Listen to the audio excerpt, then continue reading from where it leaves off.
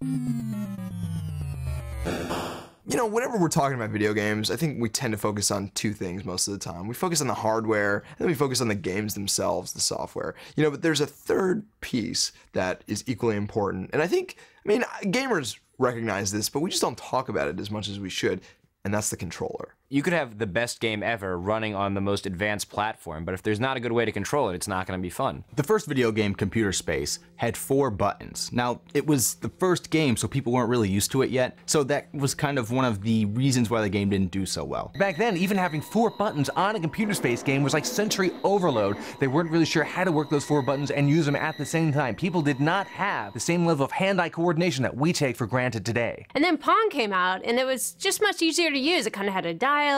It was just much more intuitive for people. Computers aren't really popular yet. People aren't really familiar with buttons, so knobs are kind of a little more common and a little easier to interact with. So that's why Pong really caught on, because it was a game that was simple enough where people could just move back and forth, have fun, and not think about how they're interacting. And then by '79, Asteroids came out, and that actually had the same kind of 4-button layout as Computer Space did, but by then people were ready for it, and it was actually a huge hit. Long before joysticks and buttons were standard, every game had its own controls, be it a knob, some sort of trackball, a light gun, a wheel. Everything was different. Atari 2600 comes out, and now the games are in the home. So now you have 100 different cartridges. You can't have 100 different controllers to really interact with the system. You need one all-purpose controller that can play every type of genre, which introduced the joystick. Now, the joystick had actually been around for like 70 years. It was an important part of early aviation, but the Atari 2600 made the joystick the international symbol for video games. So that was a great way to start. It wasn't the best controller in the world, but it was good enough to really help the 2600 take off. So the actual input stick on the controller is only half the equation, the other half is the buttons. And the Atari 2600, they had one big red button on it, and that kind of worked okay. It kind of went where your thumb went. It took people a while to figure out where exactly the buttons are supposed to go on this thing. At first they thought a keypad, it should look like a phone. That's something with buttons. And you see that on the Atari 5200, on the Intellivision. It's obviously not correct. The problem with these square number pad style controllers is you can't look at the screen and just use your hands without seeing what they're doing. You have to really pay attention to what's going on. When people don't notice the controllers, that means that they're really doing their job. It's kind of a seamless integration because you're not thinking about what you're doing. It's just coming naturally. The Intellivision controller had a disc you moved like this, and then all these buttons that were kind of laid out, kind of like an iPod mixed with a phone, but not nearly as good as an iPhone. So when Nintendo came in and wanted to reinvent the home console market with the NES, they said, hey, you know what? We got to reinvent the controller also. We have to make a clean break with the past. So what did Nintendo do to reinvent the controller? Well, they looked at the Game & Watch series. There was these little boxes that you play one little game on, and one of them was Donkey Kong. Donkey Kong on the Game & Watch had a D-pad, and the D-pad allowed Mario to move up, down, left, right. So they decided, hey, that's a really good idea. That'll really shake up things a little bit. When people first saw that, they were like, ugh, this is gonna be so much more complicated than a joystick. How can you have like a little pad? As soon as people got their hands on it, it was immediately recognizable and understandable. The same year that Nintendo came out, Atari was coming out with the 7800, which stuck with the joystick.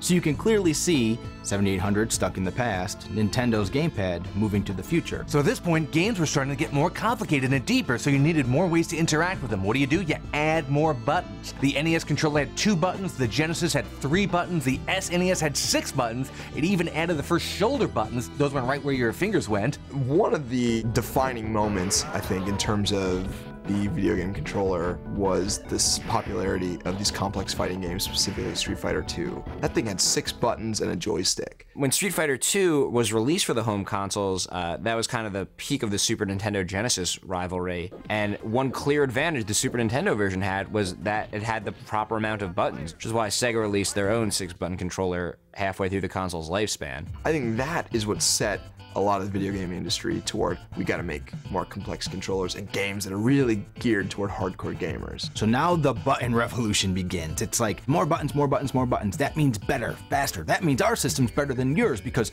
we have more buttons. So the Atari Jaguar attempted to solve the button problem, but they did it by bringing back that old square keyboard style. But again, our hands are not waffle irons, and that just didn't work. By the Jaguar having a gamepad like Coleco or Intellivision, you're resurrecting a failed experiment. It didn't work then.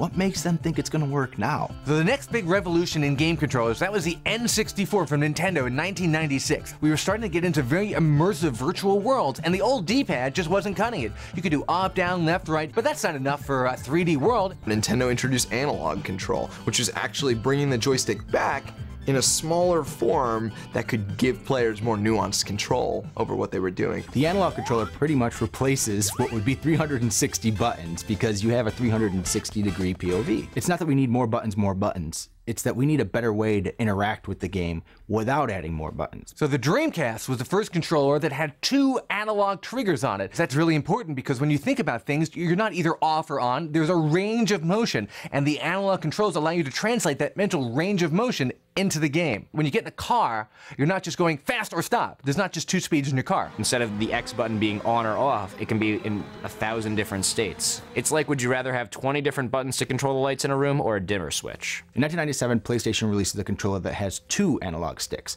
So now you can have that same movement 360 degrees with both thumbs. Now that allows you to have first-person point of view, move one way on the XY axis and move the other way on the Z axis. And this 2 analog input device becomes the norm. Eventually they realized that controllers didn't have to just send information to the TV could send information back to the controller, and they invented rumbling in games, force feedback. The things happening on screen would sometimes shake your controller. So it's now keeping them in the game even more because when you get hit, you're like, whoa.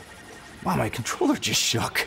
I'm not just passively playing now, I'm actually getting a response. Very advanced technology. You take a motor, you unbalance it so it's broken, and then you make it whir like hell. So we always want our video game controllers to be very physical. One physical thing we don't like, though, is tripping over the cords and falling down. People have always wanted wireless controllers for their game consoles. We're not that far away from people looking back at old pictures of video game consoles and being like, you had wires on your controllers? But for the longest time, there was a mess of wires, and you had to wrap them up when you were done playing or your mom got angry. Nintendo keeps pushing things forward by releasing the Wavebird for the Nintendo Cube in 2002. And the Wavebird is the first wireless controller that really gets it right, because instead of using IR, infrared, it now uses radio waves. So it allows the controller to be moved all over the place, and you have no wires, you don't have to point it directly at the system. The point of good controller design is so you never have to think about the controller. It's interesting how video game controllers evolve, and the new ones would be unrecognizable if you took them back 25 years. And you know what? I say,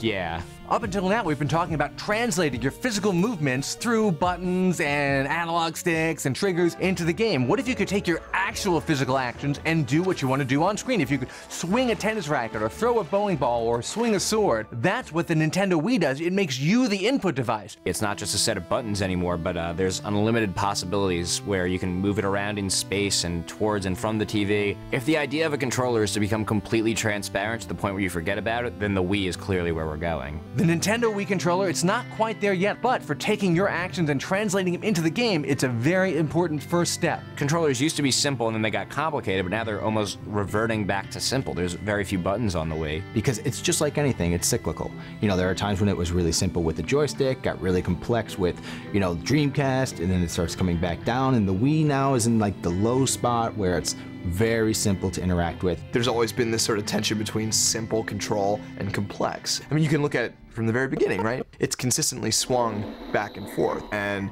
as control schemes have veered toward the simple, they've actually brought in new players. As they veer to the complex, they actually get already engaged players engaging in new ways and in more ways. The 360 controller, for example, is meant for people who grew up with video games, who now know how to play and navigate all these buttons. On the other hand, you've got the Wii, which basically all it requires is you to move a wand around with nothing else at its simplest, which is accessible to anyone from senior citizens to 6-year-olds. It's almost a completely different thing. It's like, how do you compare something like Gears of War to Wii Sports? They're so incomparable. That to say you're into games now, you have to specify. You wouldn't say you're into movies, you say you're into action movies, and I think that's kind of where we're going. I enjoy watching it all evolve. I like sitting back and seeing wow, where are these things gonna go? There's definite arguments that being simple is better and being more hardcore is better. It's just the type of gamer you are.